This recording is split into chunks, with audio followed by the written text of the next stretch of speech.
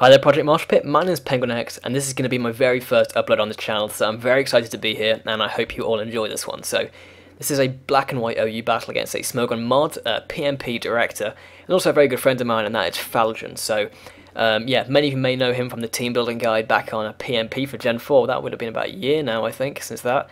And also that prediction guide here on ProjectMoshPit. So, Let's take a look at the teams. First off, mine's built around an SD Luke sweep. So Scarftar helps get rid of ghosts, stuff like Gengar, also helps pursue bulky psychic types such as Celebi and Latias, gets them out of the way. So that's why Scarftar is there. Dragonite just smashes stuff to pieces. It's CB, so it's just like the best Pokemon in the meta. Rotom, Mosh and Scizor just rack up damage quickly with that Volt Switch and U-turn combo. So that's mainly what I'm going for there. Gliscor is the oddball, doesn't really fit properly. I did throw the team together very, very quickly, so Gliscor just doesn't fit at all. And I did actually go on to ladder with this team a little bit later, and I just kicked out Gliscor almost immediately just because it's absolutely terrible on this team.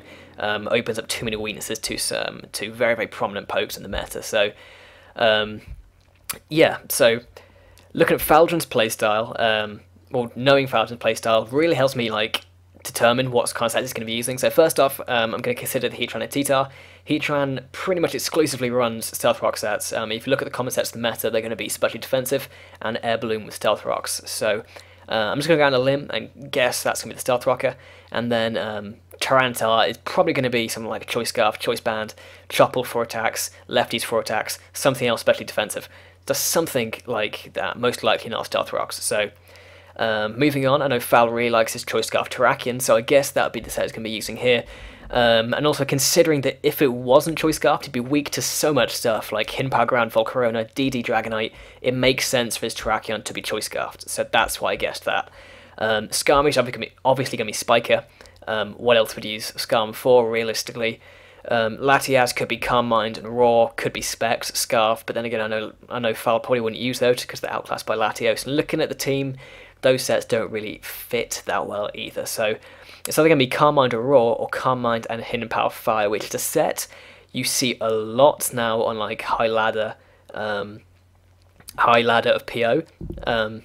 It's a set I really do find annoying because like everyone's using Volt Switch and U-turn combination, and HP Fire Latias just absolutely decimates Rotom, Wash and Scizor so easy. It's not even funny how bad that core does against Latias. So yeah, so it could be Calm Mind and Roar, could be Calm Mind HP Fire, not entirely sure, but looking at team preview, could be either really. So basically I just need to scout for that in the actual battle.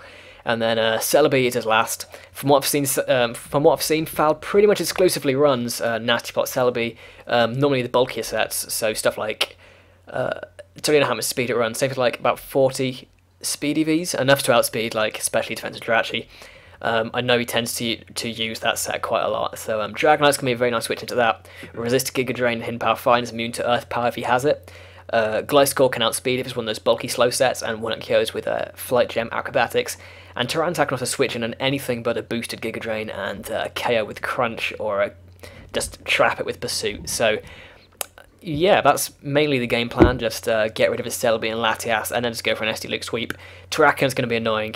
It's not until you like get into the actual team preview that you realise how much of a threat something is, and for me it's normally Terrakion. Yeah, so basically I've just need to try and keep Rotom and Scizor quite healthy for that, since because Gliscor is now an offensive set, it isn't going to be taking those Scarf Stone Edges nice at all, really. So yeah, let's get into the battle. So I'm just going to leave a Rotom, and he's going to leave a Skarm, and as soon as I send in a Rotom, I realise that massive Pokegen error in that I have Thunderbolt over Volt Switch. And that sucks, because it just completely ruins that core. That U-turn Volt Switch core straight down the drain already. So regardless, I know Skarmy's going to want to switch out, because Fal's very conservative. Not going to over-predict turn 1, obviously, just going to go straight to Celebi or Latias. And I'm just going to predict that very, very offensive move. And that's mainly just going to put a lot of pressure on him now. So he's got Celebi in against a Scarftar. He can't do anything. Even if he nasty plots, you can't risk it if you're in that crunch. So he's going to have to switch out and take that Pursuit for a massive amount of damage. It's going to take him down about 20%, which is brilliant. So it's going to allow me to put my Rotom to put loads more pressure on his team later in the game. So he's going to go into Terrakion here, and then double switch back out into Heatran, predicting my Gliscor switch, and that actually tells me a lot. That does tell me that his Terrakion is Choice Scarfed. If it's Choice Banded, he will just go straight for the Stone Edge, since that does 2 at KO defensive Gliscor. But because my Gliscor is SD Acrobatics, I'm not going to switch into that, obviously, on like a potential Band or Scarf Stone Edge. I'm just going to go straight into my Rotom. It's physically defensive, it's 252 HP, 220 defense, so I can take a close combat easily, and that's very nice. So I do actually get a very nice matchup there with Rotom against Heatran, knowing he's not going to want to risk losing his Stealth Rock at this point in the game. I'm just going to double switch back out into Tyranitar to get out to Celebi, and just get off the second pursuit for the KO, which is very, very nice. So Fal goes into Heatran here, and as I'm locked into pursuit, I'm going to have to switch out. Just going to choose to go into Rotom as he's Switch Rocks, and as Heatran is immune to fire, Resist Dragon, and also has this Air Balloon still intact, it's going to be very annoying for my CB Dragonite. So I'm guessing he's going to want to keep it for later, and for that reason I'm going to go for a Will-O-Wisp, predicting a switch. And this does work out nicely. He does go into his Latias, which is going to be very, very nice with residual damage on it with Sandstorm and Burn. But unfortunately that Will-O-Wisp does miss, which is unfortunate. Not really sure how much that matched in the long run, but it might force him to recover a couple of turns earlier. Not entirely sure. That's all really his theorem on at that point. So I'm going to switch down to Scizor at this point. Hopefully going to try and scale for that HP fire by switching to T-Tarn next turn. But he does actually go straight into Heatran, and that's going to be a terrible, terrible matchup for me. Obviously, he's expecting my Rotom Mosh was Scarfed and not Chest Arrest, which I don't actually mention that yet. It is a Chest Arrest set. And he wants to like maybe get a potential Flash Fire boost. So obviously this isn't a good matchup for me, so predicting that Flamethrower, Lava Plume, Fire Blast, whatever fire move, I'm going to switch back into Rotom. He does unfortunately get a Flamethrower burn here, meaning I have to use Rest a couple of turns earlier than I would have liked, but again I doubt it's had a large effect on the outcome of the battle. So Fal decides to go for, he decides to go into Latias as I go for that Rest, and I'm going to take this opportunity to switch into my Tyranitar to attempt to trap with Pursuit. But unfortunately he actually goes for the Roar here, predicting my switch to Tyranitar or Scizor, and this is going to force me into my Gliscor. So here I'm going to mess up big time. I decided to pull a double switch into my T-Tar, thinking Fal would just go for the Dragon Pulse, not wanting to switch in Skarmory, fearing a taunt. Obviously I'd forgotten that Roar had already shown my Gliscor doesn't have Toxic Orb or Leftovers, so Fal would probably already know at this point that I was running the SD Acrobatics set. And it's just going to switch straight out into his Skarmory, which counters this set very nicely. Scarftar really can't touch Skarm, so I'm forced to give him a free layer of spikes at this point. So because Scarftar can't really do anything, I'm going to have to switch out into Rotom, and I'm actually going to go for a Will-O-Wisp here, knowing that he isn't going to bring in Heatran on a Rotom, and knowing that nothing else on his team really appreciates a burn. So Fal actually decided to switch in his own Tyranitar, and unfortunately I missed another Will-O-Wisp, meaning I have to take another turn of Sandstorm damage to get this thing burned, and this will actually come into play a little later. So although Fal obviously just using this thing as death fodder, because why else would you go into Tyranitar on a Rotom when you've already seen it as a Will-O-Wisp, I'm just going to go for the burn again here so I can get some, so I just want to get something else into safety basically. So luckily this time I just connect, and due to this and the defense investment in my Rotom Wash, I could tank this superpower from this thing very, very easily. So here I'm going to Will-O-Wisp again actually, and that's a misplay, thinking that Fal would want to switch into his Skarmory or Latias, predicting a D-Knight switch in, because obviously this T-Tar really can't do anything to my Dragonite. I thought he might predict that, and that's probably thinking too complex in my head right there. But he does stay and go for the Fire Blast, because after the burn and the attack drop from Superpower, Fire Blast actually can be out-damaging Superpower despite the resistance. So here I'm going to switch out to Gliscor and hope to try and set up on this Tyranitar, but Fal actually makes the right move and switches to a Skarmory instead, decides to set up a sub, and that is really, really quite bad for me. Wasting 25% of my Gliscor's HP, and again potentially giving him another layer of spikes. So I'm going to have to switch out to Rotom Wash here, since it's really the best thing I have to take on Skarmory, but Faladran goes for a safe Whirlwind, which, very, very nice move, would have prevented my Gliscor from going for the Sword Stance if I had gone for it, and also punishes me for trying to switch out. So I'm going to get Whirlwinds into Scizor, which is really, really quite bad. Terrible matchup for me, as unless Skarmory goes for a Roost, my Choice Band superpowers won't be doing much at all, and since he's at full HP, he isn't going to Roost. I'm going to U-turn here, out as his Skarmory gets some of their spikes, and I make a relatively big misplay here, U-turning into Rotom-Wash, forgetting that it would get hit by Sandstorm because I'm a dumb fuck. If I hadn't missed that Will-O-Wisp versus Tyranitar, it might have been different. I would have lived another turn, but realistically, if you actually think through it, I would have rested up, but he has 2 Pokemon with phasing moves, so I realistically wouldn't have been able to wake up for the rest of the battle. It wasn't as big a misplay as I think I like to make it out, but still, it's just not good. I've lost pretty much the only thing that can break through Skarmory very, very easily, so I switch into Dragonite here, and the only thing I can do is really go for the Fire Punch, as this Skarmory is doing massive ass to my team. Luke can do about 50% with a life from close combat, assuming he's physically defensive, the standard set. So my primary goal is mainly just to weaken this thing to the point where Luke can do a nice amount of damage. So Fal's can make the obvious switch to Heatran, but I couldn't afford to go for the outrage, predicting that in case Faladran ended up leaving his Skarmory in. As I'm choice locked, I have to switch it out, and my best bet to switch into Heatran at this point is Tyranitar. Fal goes for the hint about Ice. I'm guessing because he's not sure he wasn't sure if my Dragonite was choice bound or Lum DD at this point. And I'll just go for a superpower here because it'll KO his Heatran or Tyranitar, and this Tyranitar gets walled by Skarmory no matter what I do, so I might as well go for the move that gives him the best chance of taking something down.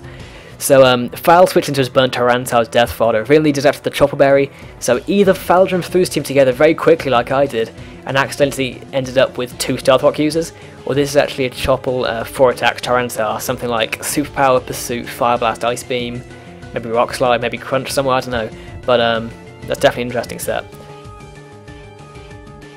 So Fal's going to go to Skarmory here, and yeah, I can't really do much to this thing locked in superpower. Obviously -1 attack, I couldn't do anything at like -0 at like standard level, so when I've got an attack drop I really can't do anything. I'm just going to go into Dragonite, set up that 3rd layer of spikes I believe now, and that's not great for me. So here, because I went for the Fire Punch last time, I'm just going to go for the Outrage. But unfortunately this time he does stay in.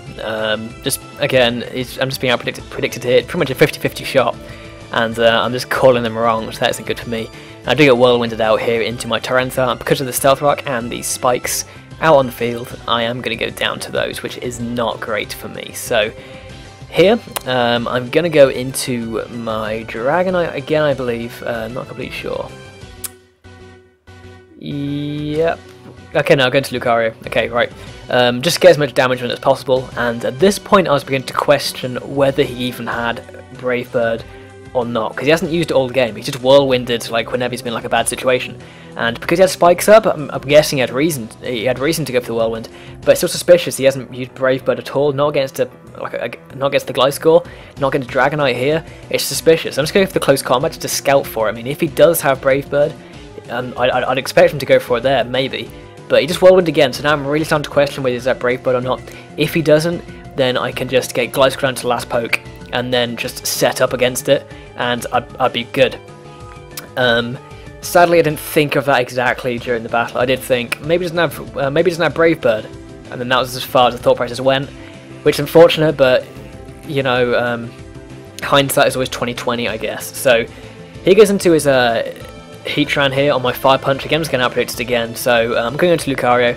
He's going to switch out here and go to Latias, I think, on the close combat, and because his Latias is most likely going to be 252 HP, 252 speed, and not going to be a physically defensive set so much, it's going to take a metric fuck ton from that close combat.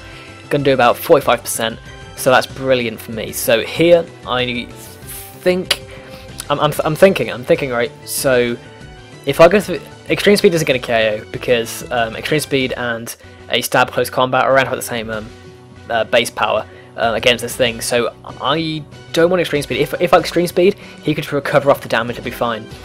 But he actually sees he misclicked there, went for the, meant to go for the Dragon Pulse, as I go for the Ice Punch, predicting the recover, when he actually goes for the Roar.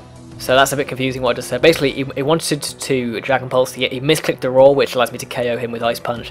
But in the end, it doesn't matter too much. He beats in Terrakion, and this is pretty much game now. I mean, the only way I'm going to win this now is if I get loads and loads of Sandvale Haxes with the Gliscor. So I'm just going to bring Gliscor now. I think I might be able to tank a close combat from that much HP. Most likely, it is resisted, and Gliscor still does have natural bulk despite no investment. So he goes into Skarmory here. I went for the Earthquake for whatever reason instead of the Acrobatics, despite his Heatran still having his balloon intact, and it would have KO'd his Terrakion anyway at -1 defense. So I don't know why I did that, but that's just dumb.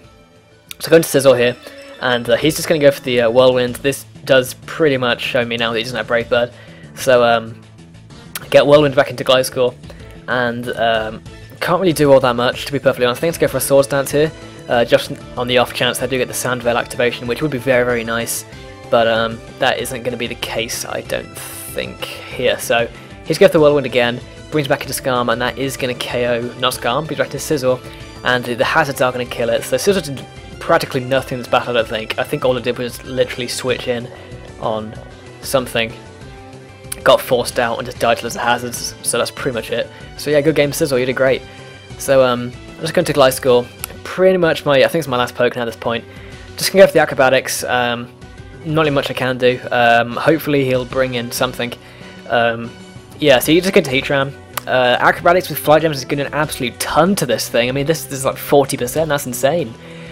Which is very, very nice, and I'm just going to be able to outspeed and KO with an Earthquake here, which is going to be cool.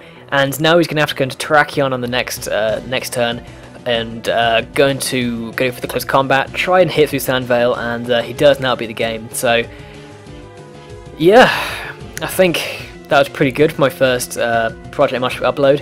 Hope you did all enjoy this battle. If you did, then leave a like or something, or a nice comment or whatever. And check out my channel if you want as well. So hope you'll enjoy this one, and I'll see you all next time. Bye.